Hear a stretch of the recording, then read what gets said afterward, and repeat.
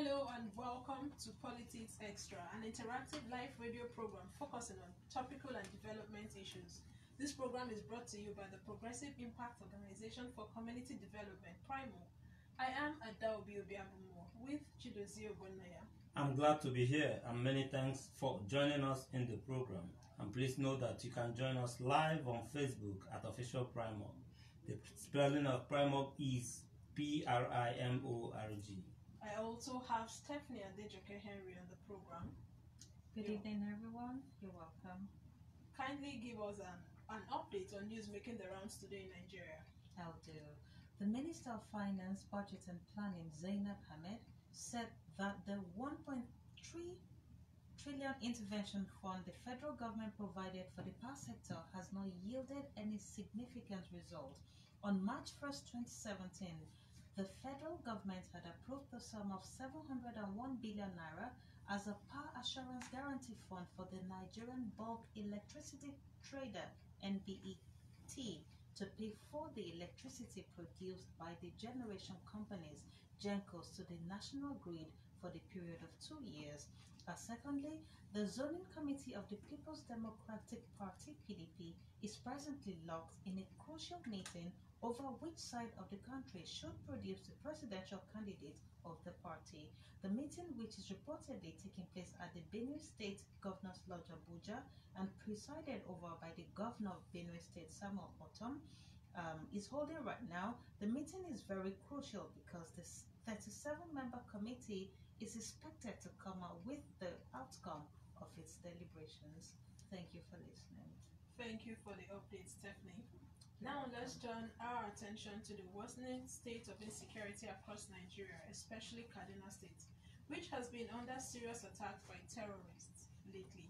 Killings across different parts of Nigeria in the last few months and weeks have been overshadowed by politics and the recent air, road and train attacks in Kaduna State, which left so many casualties. And 1 week after terrorists attacked the Kaduna-bound train, the Nigerian Railway Corporation has revealed that over 160 passengers are still unaccounted for. Since the unfortunate incident happened, affected families and Nigerians have been grieving. The media is overwhelmed by the sordid tales from across the country, but the killings persist. Politicians paused for a moment and carried on with their activities. The reactions from the Kaduna state government and federal government have exposed that much more needs to be done if Nigeria must curb insecurity. Meanwhile, President Muhammadu Buhari condemned the bombing of the passenger train and reiterated his earlier directive that the military should deal ruthlessly with the terrorists. This response from Mr. President is now repetitive and predictable. And a joint report by the Community of Practice Against Mass Atrocities and the Joint Action Civil Society Committee last week revealed that no fewer than 1,545 persons have been killed by terrorists within the first quarter of 2022. And joining us in the studio to analyze the rise in mass atrocities across Nigeria is the country director at Global Rights Nigeria, Abiodun Baiyewu. Welcome to the program. Good evening. Thank you for having me. The latest mass atrocities report says that terrorists killed 1,545 people in Kaduna, Zamfara, and other states within 90 days. Could you give us a sense of how we got here? Okay, first of all, that at least those were the deaths that we could double verify. So deaths that we could not double verify were not accounted for. Otherwise, we'll have more than 4,000. Let that sink in. In 90 days, the records we've gotten of more than 4,000 people, double verified more than 1,500 people, tells you averagely how many people are losing to terrorism. And those numbers are counted only for people who have died due to terrorist attacks. It's not counting the people who died from extrajudicial killings. It's not counting the people who have died from other causes of mass atrocities across Nigeria, ritual killing, communal clashes. It's not accounting for those ones at all. Herdsmen attacks, it's not accounting for that, just from terrorist attacks. And that the worst affected states are Kaduna, Zamfara, Niger, states are the worst affected states, and that there are characteristics that these states have in common as well. And perhaps we can go into that immediately or later if you want for us to. Please go All on. right, go ahead. Okay, so first of all, that these are mineral producing states. Solid minerals are in abundance. First, that they have a lot of ungoverned spaces. They're mineral producing states, and there are states where unemployment is quite high. So on a general level in Nigeria, you've got about a quarter of Nigerians are currently unemployed. The statistics as at this time last year, was that 1/3 of all Nigerians were unemployed. And that's a deep cut if you think deeply about our polity. That's almost half of us are unemployed. We're not talking about underemployed people, totally unemployed people. You've got also the dynamics of ungoverned spaces. So you have a lot of forest reserves that have no governance whatsoever. The rural areas where they feel no impact of government whatsoever. I found in Zamfara, and particularly in Zamfara and Niger states. Kaduna also has a lot of the ungoverned spaces. Kaduna also has the politics of the northern Kaduna and southern Kaduna that has gone on for well over a decade, and is also partly impacted by the conflict that has gone on in Plateau State as well, because the border linkages between Plateau and Kaduna State, and those conflicts have also gone on for years. Interestingly, the conflict in southern Kaduna with the link to Plateau State has gone on for over 40 years, while we only like to think about the last 7 or 10 years, but that they've been compounded because they've not been dealt with, are some of the factors that we must think about. But for Kaduna State, let's pause and think of another factor. There are at least 21 military formations in Kaduna State alone. One would have thought that that would be one of the reasons why we will not have terrorist attacks there. But Well, unfortunately, we keep over and over. I think today also we've heard that a military formation was also attacked. yes. And as soon as the IGP left Kaduna, that should be on Monday. Yes, that was yesterday. There was another attack. There was another attack. As a matter of fact, we count attacks every single day in Kaduna State. But let me bring in another perspective, because it's out there. People talk about it, about Kaduna in particular, that there are some affected residents claim that what is going on is ethnic cleansing. What do you make out of all this opinion? Well, I would put an analysis without naming things to this. The area most deeply impacted from the records, from our documentation, is southern Kaduna. And there may be a lot of reasons for southern Kaduna. There's a lot of minerals in southern Kaduna. Whoever owns southern Kaduna should also have access to those minerals. That's on the one hand. But residents feel that because southern Kaduna is predominantly Christian, that they are being attacked by other religions over there for their religion is also why they think that this is ethnic cleansing, so that they can take over their land. There are elements of truth to the taking over of communal lands once the communities have been attacked. But the question is it religiously linked? Or is it linked to the minerals in the land? Or are we also dealing with climate change on one hand? Or are we dealing with a lot of the political undertone that has gone on for years in Kaduna State? Or are we just dealing with a combination of all of them? But make no mistake that the attacks in Kaduna State feel very, very coordinated. Okay, you talked about mineral deposits in southern Kaduna, but are there reports of illegal mining going on there? Well, there's unregulated mining going on in virtually every state of Nigeria. Every state of Nigeria.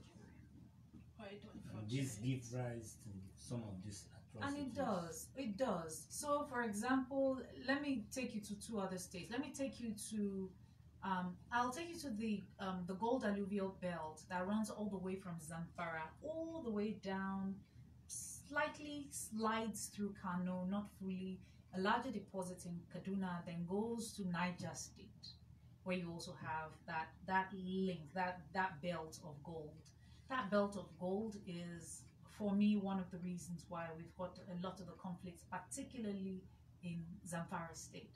And we've reported about the conflict then about 10, 12 years ago, when we just started to work in Zamfara state, where miners were being buried alive as far back as 2010. And we had reported it and said, this is going to turn ugly in the long run.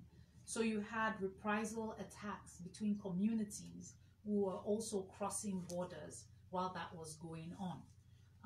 And that subsequently, that people started to even forget the original reason why those attacks were going on, and the reprisal attacks became the game also because of the impunity that nobody was getting punished for what was going on in Zamfara state. It's taking the government till 2011 to finally say, it must be the gold, which That's in was so Zamfara state. obvious. That's in Zamfara state, which was so obvious for many years. Also remember that Zamfara has a lot of ungoverned spaces, and that we share borders with Niger by Zamfara. So Zamfara has been a time bomb waiting to happen, and it's finally, the gunpowder finally is smelling. It hasn't even blown yet. It is unfortunate that bureaucracy had to drag us this long. Did bureaucracy drag us, or simply lack of political will? Talking about lack of political will, you mentioned that the killings in Kaduna and Plateau and other parts of northern parts of Nigeria has been going on for the last 40 years. What is the government, especially Kaduna state government, not doing right?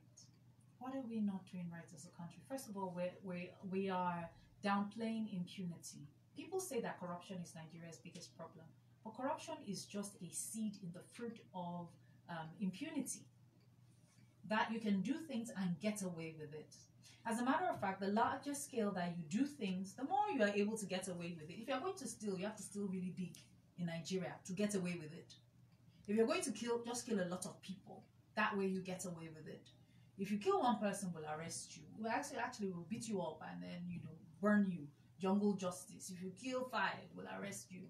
If you kill 100, you kill 1,000, we'll call you to a negotiation table. That's how we roll. Unfortunately. But that's not how a civilized country should roll. The rule of law. Now, when we were growing up, and I'll use this family analogy, that there were rules at home. And for children, it felt restrictive. And that sometimes you will make mistakes, but then you were punished. But as you grew older, you realized that rules were what helped to keep the family cohesion and helped to keep us all on the straight and narrow. You know that you commit the crime, you pay the price. But when you discover that in a home that we're only going to wage our finger and say, wait till your father gets home, and then father gets home and rubs his head and says, he's a small boy, leave him alone. And we begin to excuse things so that when they're large-scale atrocities, we begin to label them. And under the label, we begin to, in quotes, forgive them. So we say this is a communal clash, this is a religious clash, and no one gets punished just on the basis of it's a communal clash, it's a religious clash, and reprisals begin to snowball till it becomes what has become of Nigeria today. It's quite unfortunate. When we've mentioned 1,300, you think these are just numbers. 1,000, more than 1,500. But these are actually individuals. Those are people. They have families. Yes. They have siblings. They have friends. They have colleagues. Our mothers are out there restless. The young wives have been made widows. Dreams of our youth buried 6 feet under the ground. Yeah. If we do not tackle this today, what would happen in the next 5 years? And the onus lies not only on the government, but on all of us. It's time for us to get the person listening at the other end of the dial to join the conversation. All right, to join us, do call 090 30,000 899. 090 30,000 899. And also you can call 080 998 770, 080 998 770, or call 0809 40,072. 0809 40,072, 080 30,000 899. Hello? Hello? Okay, Okay, do well to call us back. 090-30,899. Hello. Okay, it's maybe the phone lines are malfunctioning, but you could call 0809-40,072 if you're unable to reach us on the other numbers. 0809-40,072. Hello. Good evening. Your name and where you're calling us from? Good evening, Apostle. My name is Apostle from Abuja. What should the government do differently to solve Nigeria's security challenge, Apostle? Yes, my take goes that unfortunately we find ourselves in the insecurity problem. But if there is one man that is this one-time IG, if any insecurity, any problem like this that lasted like this, the hand of politicians is on it.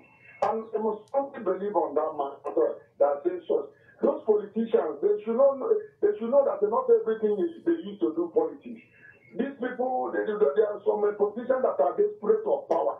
They use all whatever they use to grab a power. Right.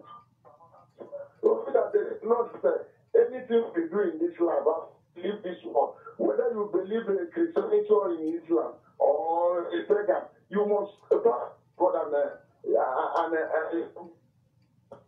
Okay, thank you, Apostle. Your line is not so clear, but I think I got you clearly that we should not play politics with the lives of citizens. But the way we react to some of these issues these days, it's as if we don't value humanity again. What do you think about that? I think that's not true. That's not very accurate. Okay. I think that as Nigerians, we actually do really care about one another. We really do care about human lives, an average Nigerian. But then I also think that we've had to develop a desensitization as a form of self-preservation. Otherwise, we'll all go crazy just on a daily basis with the horror and the atrocities. So sometimes you will psychologically develop a tool to protect your mind. Otherwise, we lose it on a daily basis. Hello. Hello. Good evening. Your name and where you're calling us from? Okay, my name is Austin. I'm calling from Kansai, Abuja. Let's hear you, Austin. Yeah, the problem here is that we should go back to the basics. Why should we have only one central police in Nigeria? A country as big as Nigeria, we have one central police system.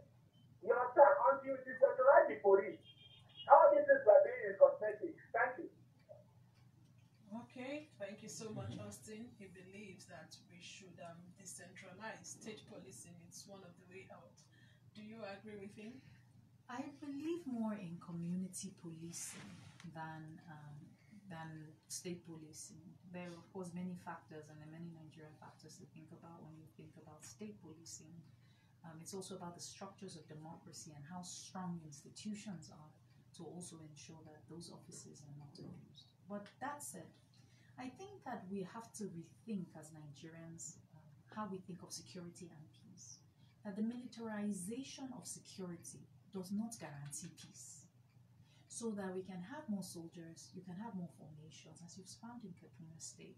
You can get them more guns, more weapons, but then that in security, it's not a guarantee that in the insecurity and the terrorist attacks would continue unabated. That is a great possibility, and so that once you mention insecurity in Nigeria, people think more soldiers, more guns, and we'll be okay. And we don't talk about intelligence that much. We don't talk about Let me take this call. Sure. Hello. Yes. Hello. Yes, good evening. Your name and where you're calling us from?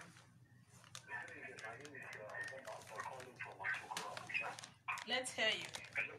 Yes, I just want to, just a little contribution I want to make. You see, today everybody knows that we all come from a family. Every individual did not fall from the sky.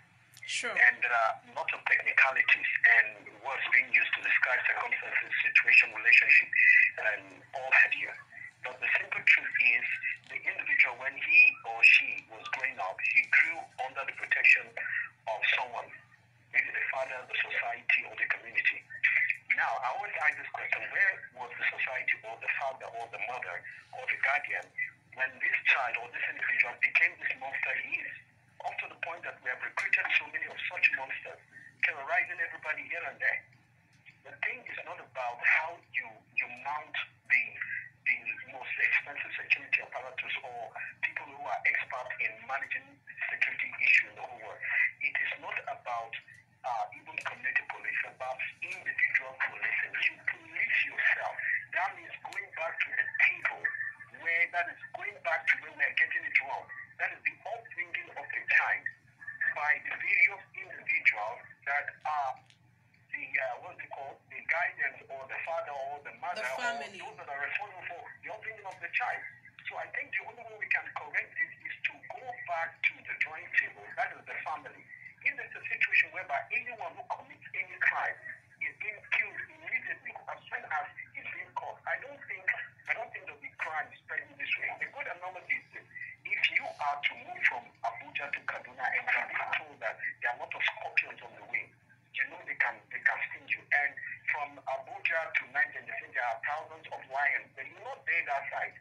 That is why when you kill those who kill directly, our Bible and the Quran have mentioned this. We are playing with the word of God.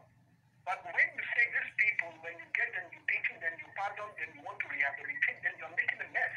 Okay, you have 30 seconds. Okay, thank you so much. That's all the commission. Thank you so much for your contribution. Wow. Okay, let me take this other call. Hello. Yeah. Good evening. Your name and where you're calling us from? My name is Danladi. I'm calling you from Abaleti. Let's hear you, Danladi. Yes. Problem of really to say the truth. The country we don't have enough security, especially the police. If you can see a vast area, maybe there's not even a single policeman there. And that is why all the criminals they have studied. Let's just take an example like the area we are now. The only police station is now Goshen. And you see the area right from the Bauta down to EFTC. All that area, more than 100,000 of people, no single policeman. Okay, if those terrorists, all those bandits, they discovering even our villages. You can see a very big village, no single police there, or at the area, a district. How many police in the district? You maybe no more than even 20%, cannot reach 20. Okay, 30 seconds. Please round up. So the police, the only central government really, they knew what is there. That's why they are even recruiting the police or recruiting soldiers. Okay, thank you so much for your contribution. You said we do not have enough security personnel, while the caller before you also talked about family and then capital punishment. Before I get to you, Stephanie, you've just been watching. Yes, I have a lot to say honestly, because Kaduna is kind of precious to me. I grew up there and my family still lives there. And Kaduna is one of the most cosmopolitan cities in this country. So when this spate of insecurity, killings and all of that keep happening and then nothing is done, or you do not seem to see a consolidated action or something that is going to stem it in the bud or finish it off totally, you get really worried. Now, the governor has said that he's going to bring in mercenaries. I mean, isn't that going to compound the problem? Where are these people going to come from? Look at how Boko Haram snowballed into something really big. They were, maybe just pockets of individuals. Exactly, used by the community to do something, to tackle something, and then before you knew it, they were out of control. So where does he get the mercenaries from? When you brought them in, how do you send them back? How do you contain them? What do you do? Isn't this going to create more problems for the already troubled area? So honestly, I think that I am concerned. The issue in southern Kaduna is for the want of time, challenging. let's run off to solutions. Okay. Let's get to you, Baiyewu. So I started with first identifying that the militarization of peace and security will not necessarily guarantee peace and security, and especially in the context of a country like Nigeria. And I used an illustration to someone earlier today, and I'm going to say that to Abdullahi. So if you live in a mosquito-infested house, and initially you started with raid, and you would fumigate the house. After a while, you decided that mosquitoes are still coming in droves, and then you decide that let me use shell tox, because shell tox is what works now. The other must have been adulterated, and so it is not working. And so you go and get that. Then Mr. Goodnight is what is next, and then you keep looking for it, but then you keep getting infested with mosquitoes. Rather than focus on the military formations, on the insecticides, could you focus on where the mosquitoes and the conditions that are breeding the mosquitoes? Could it be the environment? What environment is exacerbating terrorism in Nigeria? First, that we did not deal with the southeast, with the northeast well. And so you've got a lot of them who have run away from the northeast and have come to the southeast. I've also mentioned that at least 1/3 of Nigerians are unemployed. That impunity has become a really, really big problem. So that if you steal money, if you kill a person, however big your crime is the best way to get away with it. If you've committed a crime, just commit a bigger crime. That we must change those factors. Now, I forgot his name had mentioned about the family and that bring up children. And I agree with him. Our problem started with not bringing children up right. But I will not directly blame families. I will blame government. Now, we have the most number of out-of-school children in the world. Let that sink in. Not in Africa, not in West Africa, in the world. We're not the largest country in the world, very far from it. And the quality of education in Nigeria is so poor. So that if I were to send my daughter to a public school today, it's pretty much just committing suicide if I did that. Because this education system just isn't working. ASU has been on strike for a while now, and right now they're not the priority. Football became our next priority, and maybe now that's out of the way. Yeah, but then I'm glad that happened. But maybe we would pay more attention to what's going on. But then you had in the Northeast more than 2 million unaccompanied children heading westward from there, unaccompanied. Now ask yourself, what became of those children in the past 12 years? One, ask yourself also what became of the children that did not go to school, they are marginal, and that you think of how we mistreat our human development.